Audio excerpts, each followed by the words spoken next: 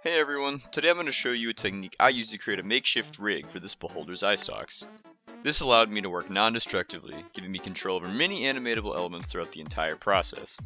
I prepared the beholder's smaller cousin, the gazer, to walk you through it. Step 1. File setup. Make sure whatever you want to be at the end of your appendage is all packed in its own group.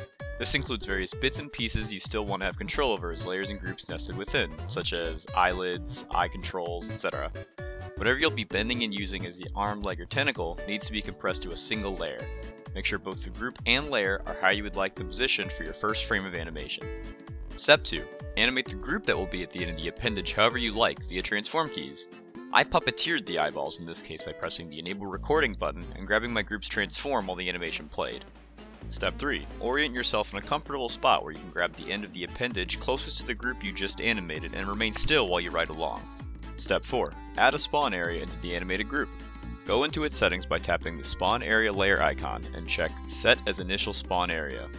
Finally, click Preview Viewpoint during playback to allow yourself to ride the puppeteered group.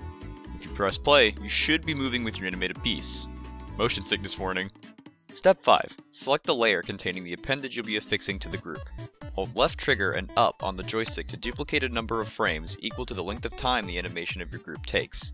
This sets us up to record with the grab tool. Step 6. Go to the spawn area we added previously and click its options. Click Preview Spawn Area. This will adjust our position since the next step requires size and scale to be consistent.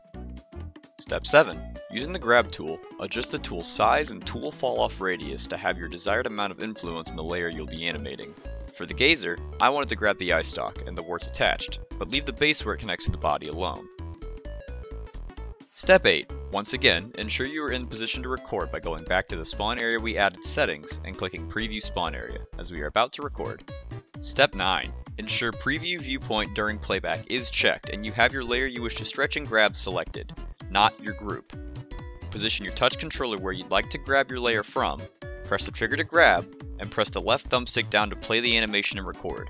It is very important to remain still during this part, as moving can lead to your parts not aligning.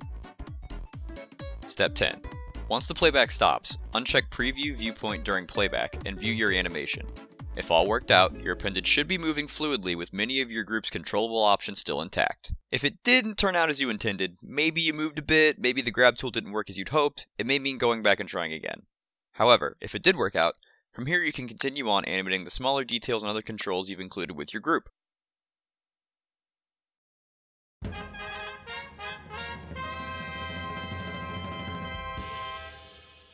There you have it. This process can be applied to a bunch of things though, not just eye stalks. Hands with complicated machinery, things that loop such as like a drill on the end of an arm, all kinds of things. Jump in, try it out.